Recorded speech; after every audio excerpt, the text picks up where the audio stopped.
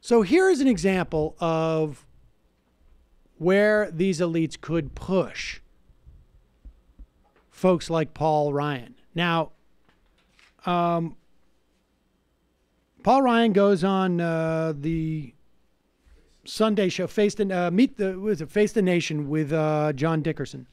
And Dickerson pushes a little bit. And I think he pushes, relatively speaking, as much as you'll see anybody in the media press. He also did a good job recently with Mitch McConnell's lies about the filibuster. Yes. But there needs to be more. Because if the Barbara Boxers and all of the Democratic senators are willing to sacrifice the Senate committee and get more pointed in their blaming the enablers of Donald Trump, then folks like John Dickerson, they'll go even further. He doesn't do this in a vacuum.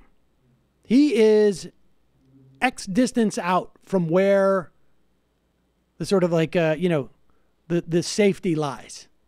And if safety lies further out and more aggressive in terms of questioning and holding these people to account, then folks like him will get more aggressive. Here he is on Face the Nation with Paul Ryan. And this is, when is this? On Sunday, right? This is the day after the shooting. You've seen some President Trump's rallies. Do those rallies accentuate the things that unite us, the bipartisan achievements, or are they, do they do something very successful in politics, wildly successful, which is sow division in the country? Do you see that happening at his rallies? Sometimes, yeah. Sometimes meaning? Well, not always, but sometimes. I worry about tribal identity politics becoming the new norm of how politics... Pause it for a second. Excuse me. So sometimes at Donald Trump's rallies, you see this? Sometimes.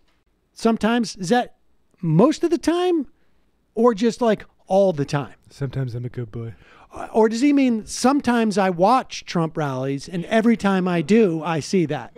But I only watch it sometimes, so I can't say all the time. That's what he's saying, because, Paul Ryan's a big fan of I didn't see that. Right. I'm just trying to cut the Koch brothers' taxes. I took Twitter off my phone, and I cut the cord on cable, so I don't see anything. And trying to live a more mindful life. I'm going to Walden Pond. Yeah. All right, go back just a little bit. Yeah. Sometimes meaning? Well, not always, but sometimes. I worry about tribal identity politics becoming the new norm of how politics is waged. As conservatives, we always thought this was sort of a left-wing Alinsky thing. Unfortunately, the right practices identity politics now as well. Pause it. So let me just get this straight. At what point did this left-wing Alinsky thing happen on the right? Was it when the former Speaker of the House, John Boehner, refused to tell members of his caucus, don't push the birtherism story? Please don't introduce legislation about birtherism. Was it then? Was it the entire cult built around the idea that Vince Foster was killed 20 years ago? I mean, I would go on and on. And conversely, was the Alinsky thing when Obama said that he would pay people's legal fees if they punched people at his rallies? Was that when that happened? New Black Panthers, I got you covered. Yeah. Oh, what? Well, is there a honky in the crowd? We breaking some mayo? I got the bills covered. I got a special endowment from Saudi Arabia for that shit. There's my white guy. He gets my it. White guy. He gets it. He gets it. He gets it. What's up, Billy Bob? There you go. The right practices identity politics now as well. It's the day and age, it's technology and everything else.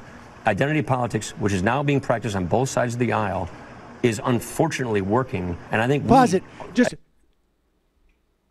There's one party, incidentally, that is made up of one identity. Not total, not 100%, 95%. There's one party.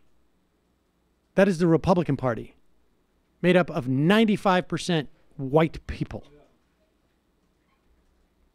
Continue. I think we, as leaders, we got to figure out how do we make inclusive aspirational politics strategically valuable again. You've talked about inclusive politics. There he is, Paul Ryan, admitting that it is not in our best interest to make politics more inclusive. like I say, there's one party that is 95% one identity. There's another party, in terms of like measured by elections, at the very least, where 40 some odd 5%, 40% is white. There is It's all the identities men that like and identity women politics. and all the other identities. Huge mix. A lot of identities. A lot of people. Politics strategically valuable again. You've talked about inclusive politics, which tries to unify. Does President Trump practice those kind of politics? Sometimes he does and sometimes he doesn't. Pause it. Oh, are there times where Donald Trump is inclusive? Oh, that's right. He said, there's my black. Right, there's times when he's like, black people love me. Some of them and are good everybody should be people. nicer to me. I had Kanye. I got Kanye. I got some. Hey, Kanye, let me ask you a question. There is a party that already is incentivized to have inclusive politics. There is already one of those parties. There may be other things wrong with that party, not necessarily from Paul Ryan's perspective, but from mine. But the one thing they do is inclusive politics. And sometimes he doesn't.